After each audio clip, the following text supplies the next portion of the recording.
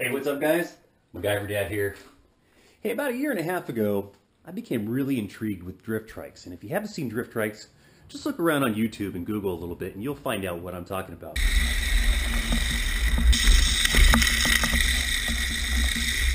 But I started seeing these things and these things looked so fun. They looked so entertaining. If you were a kid like me who grew up in the late 70s, early 80s and whatnot, you loved your big wheel. You loved your big wheel. Those things had slick tires in the back, had a little brake where you could power slide and everything. And as an adult, I kept saying to myself, we're the big wheels for the adults like me who wanted to, relive their childhood. So, man, people started building drift trikes and some really nice ones came out. You can buy some that are just for downhill, have pedals on it and whatnot. And then a really cool company came along called Local Motors. That's a company that builds things like the Rally Fighter. Whatnot. Anyway, they built a drift trike. It was about 1,000 watts. It was front wheel drive with a hub motor, and the back had slicks on it, just like you see on all the rest of the drift trikes. But the problem was, it was kind of pricey. Now, if you had the money, man, I'd buy it in a heartbeat because it is well designed and it has a lot of power and it's fast and it's fun. But I thought to myself, realistically, they're just kind of like modified bikes. And if you could do a little welding, a little fabrication, then really shouldn't be that hard to build one. So I started doing a little research and I found a few guys on YouTube that were building their own for relatively cheap using old bike frames and whatnot. And I thought, hey, I can do this. So that's exactly what I did.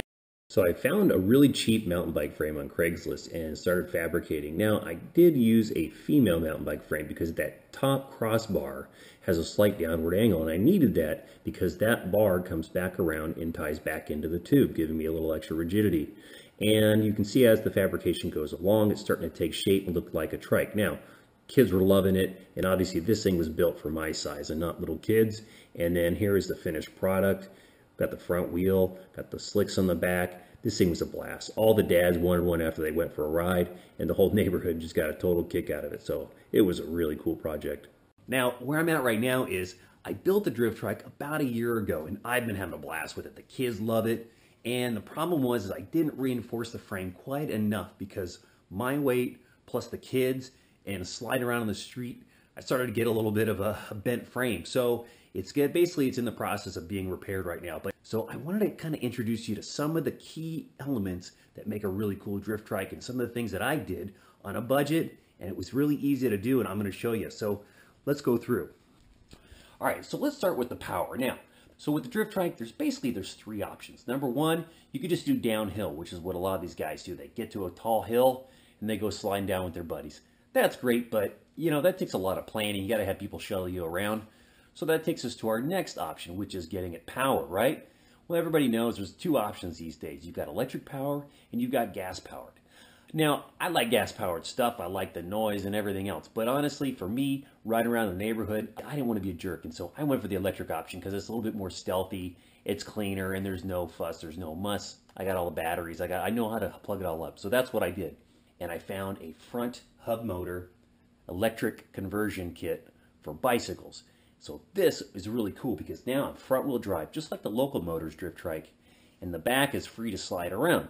Now, a lot of guys do it to where there's a gas-powered ones, and you've probably seen them, and they power the back end. Problem is, you don't get a whole lot of grip. So the nice thing is when I'm powering through a corner, I just jam on the throttle and it still accelerates. So there's just two options, two different methods to do it. But basically, this is a hub motor. It's a stock part, and you just get it, and it's not that much of a big deal. The only other thing that you got to figure out is what you're going to power it with. And I'm accustomed to using lithium polymer batteries. Some people do lead acid. They're heavier. They're kind of more of a cheaper option, but they're heavier. And some people will do more like a lithium ion or like the cells that they're using in like power drills and stuff like that. So those are some options. Along with the hub motor, you've got your standard speed control that comes with like an electric assist bike kit. And I think this whole thing cost me like $260, $270, which really isn't too bad. And this is considered an 800 watt. All right, so we talked about the front motor options. Now, what do we do about the back end? So the back end, a lot of guys do a couple options. They either buy go-kart tires, almost similar to like what I have on the go-kart there, okay? But those can be a little bit pricey too. So other guys in some of these forums are talking about using just cheap old dolly wheels, and you can pick those up at Harbor Freight for literally like $8 or $9, and they're cheap. The only problem though is that they have terrible bearings. They're not designed for like sliding around the street and going high speeds and stuff, and they do warn you about that. So some people came up with some good ideas, and that's what I did borrow. So, like I said, the original setup bearing is not even a bearing, it's a bushing. And after a very short period, these things start to get wobbly, and they start to break down, and sometimes they just disintegrate.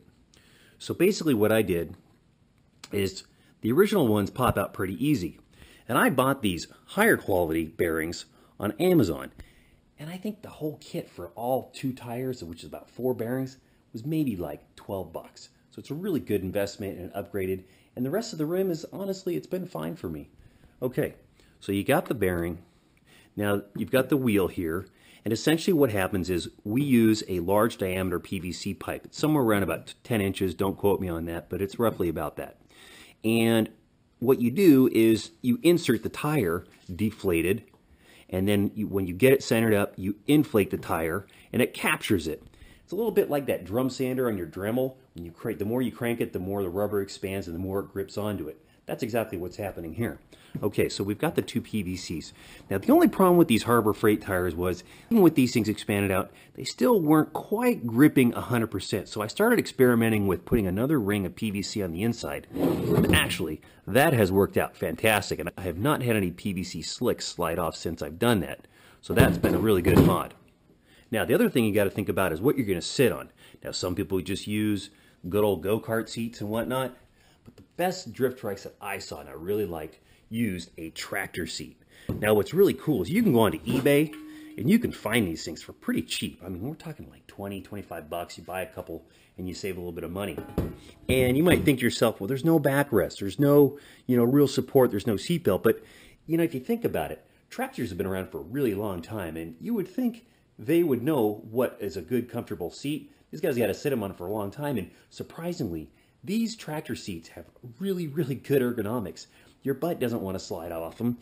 They've got these little side areas, and they're actually really, really comfortable, even though you don't have a backrest. But honestly, I haven't really found that I've needed one. So overall, this tractor seat's worked out really, really good, and I like it. It looks cool. I painted it up a little bit. It was cheap. Some of the go-kart seats are really expensive. They don't look like anything special. Nothing looks cooler than a tractor seat. All right. And last but not least, you got to find some place to put your batteries. And I kind of looked at a lot of different options. I tried zip tying them to the frame and all sorts of things. And once again, I went over to Harbor Freight, and they have these cool little tool cases, if you will. And they're not really heavy duty or anything, but they don't have to be. But that's nice. They've got these little locks on here. Once again, these things are like 12 bucks or something like that, 10, 12 bucks. And they worked really great. So listen, let's not waste any more time talking about this thing. Let's show you some video, and you'll get an idea of how fun these things really are.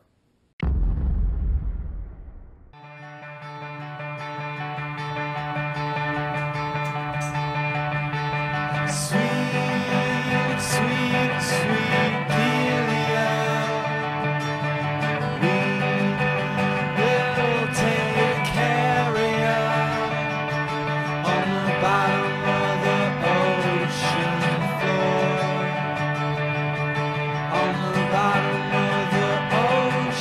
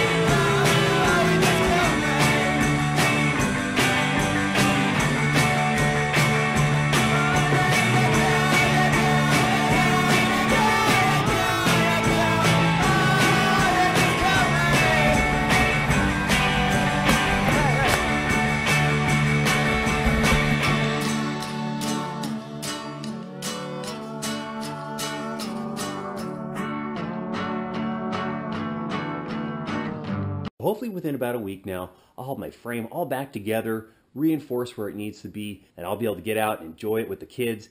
We have such a blast on this thing, and a lot of people are always asking me, like, why'd you build this thing? And then I let them ride it, and they go, I want one. Can you build me one? I'm like, go online and figure it out yourself, because, hey, if you're a MacGyver Dad, you're going to get it done, right? So, hey, thanks for tuning in. Come back soon. We're going to be doing some more stuff and putting it on for you guys to check out. And feel free to comment, ask some questions below, subscribe. Make sure you subscribe to be able to see all the good stuff me and my crew be up to. Right, Ryder? Right, buddy? Right, buddy? Yeah. Ryder agrees. Subscribe.